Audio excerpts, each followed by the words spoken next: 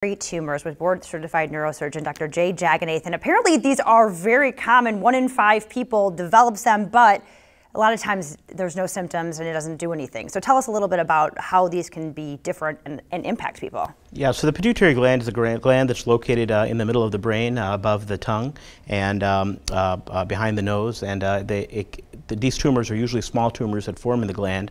Oftentimes when they're extremely small, people can go through their entire lives without noticing it, and some autopsy studies have shown that it could be as high as 1 in 5 people may have one of these tumors and not even know about it and go through their lives without it. Okay, and so there are 2 types here, and they cause very different symptoms, so tell us what they can do. The 2 broad categories are tumors, functioning tumors, which are tumors that produce hormones, so they're tumors involving the cells in the pituitary gland that make hormones. So a lot of times the symptoms those cause are related to hormone excess. So if it produces extra growth hormone, for example, in kids, you see rapid growth. That's why when you hear rare cases of what's called gigantism, where kids grow extremely tall, 6-7 feet by the age of 5 or 6.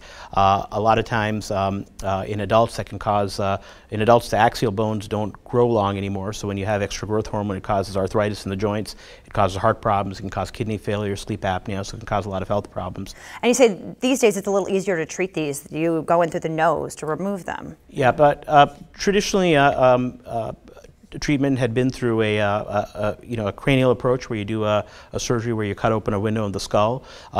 With evolution, it went through an endonasal approach where you go in through the nose and treat it. And now we've kind of evolved to an endoscopic endonasal approach, which means that you go in with an endoscope, which is a tiny camera that goes up through the nose. And essentially you go in and drill out the part of the skull underneath the tumor.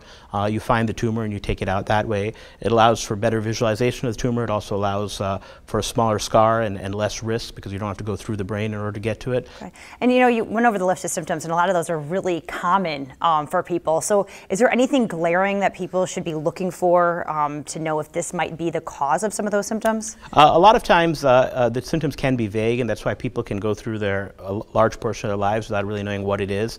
And unfortunately, by the time it gets identified, the signs, for example, in a tumor producing extra cortisol, you have advanced diabetes and health complications from it. So I think the key thing is to follow up with a primary care physician if there is symptoms that are developing. I think routine check of hormone status is important. I think looking at symptoms such as energy level, libido, which is oftentimes affected when hormone levels are affected, high anxiety, sudden changes in things like anxiety, energy level, things like that are all red flags that should be watched. And again, one of the more common symptoms that these tumors cause when they grow are visual problems because they compress the nerves to control vision. So if you're starting to notice changes in vision, that is also something that requires attention, particularly if it comes along with these other symptoms. Okay, great. Thank you so much, Dr. J. Thank you. If you'd like to learn more about pituitary tumors, you can always head to our website, 9in10news.com. This Health in Focus is a paid segment by